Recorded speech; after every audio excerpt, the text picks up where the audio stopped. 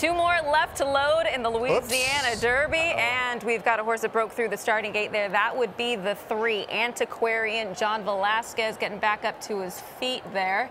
And you see the rest of the horses loaded into the starting gate. They will bring this horse through the gate or around the back. A track state veterinarian will take a look over and see if they approve this horse to move forward. They also have to take a look at John Velasquez, who seems to be, appears to be kind of...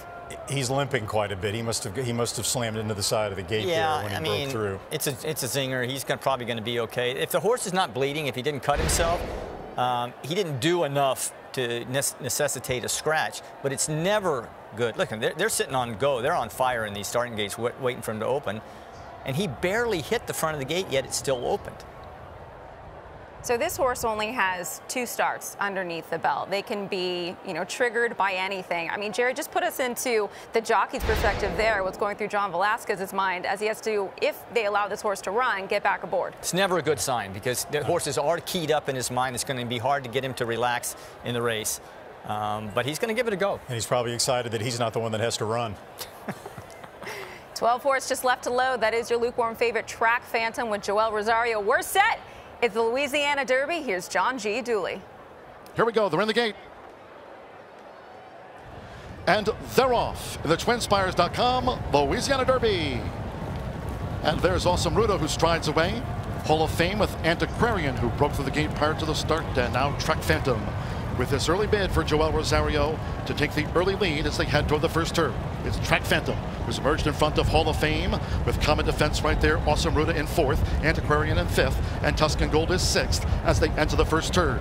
Then comes Next Level. One off the rail is Real Man Violin, and they have 7 furlongs to run as these leaders go to the back of this historic New Orleans track. Anna Marie is racing outside of Agate Road, who settled with the rail, and Catching Freedom has dropped back to be 11th and last. The opening quarter covered in 23.49 seconds. So it's Track Phantom. Track Phantom dictates the pace here.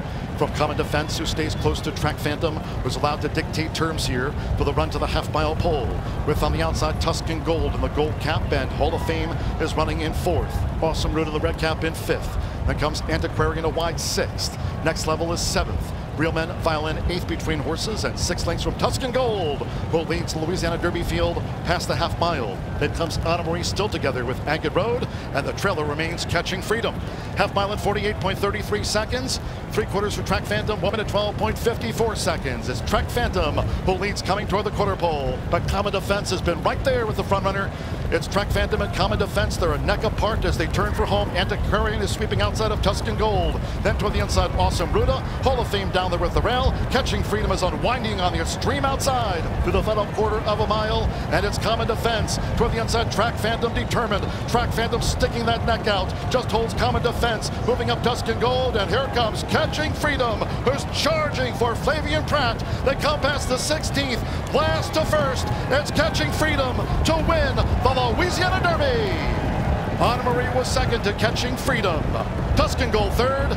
Track Phantom finished 4th. Catching Freedom, what a day for Brad Cox and Flavian Pratt. They take the Louisiana Derby. Yeah, I mean, we just mentioned earlier about the improvement that these horses can show from race to race. And Catching Freedom, Brad Cox said he doesn't train real well, but he usually runs well. He was only beaten a length and 3/4 in the Risen Star. Lost a lot of ground. He's not that wide at this point, so he's only in the 2 path here. He has to angle around everybody as they turn for home, but he simply was the best closer in the field. I'll say this, right? This is the 4th running of this race at 1 mile and 3/16. This is the 3rd slowest running time, 1:56.16, and it's been a pretty fast track today at the fairgrounds, so I don't really know how strong this race is going to turn out to be, but give credit. I mean, Catching Freedom, we said he was only beaten a length and 3/4 in the Risen Star, and he was battling it out in the run to the wire, and the pace wasn't that fast, and he was last at one point early, but he made up all the ground. Track Phantom had things his own way, went slightly faster than he did in the middle portions of the race, which his trainer Steve Asmussen wanted. No excuse, bottomed out the last 1/8 of a mile. Hall of Fame was in a striking position going into the far turn. He didn't have the answer. Nothing. Nobody, I thought, had any visible excuse. Good effort for Honor Marie to bounce back on a fast racetrack. He now has obviously enough points to move on, and he had a big win at Churchill Downs in the Kentucky Jockey Club.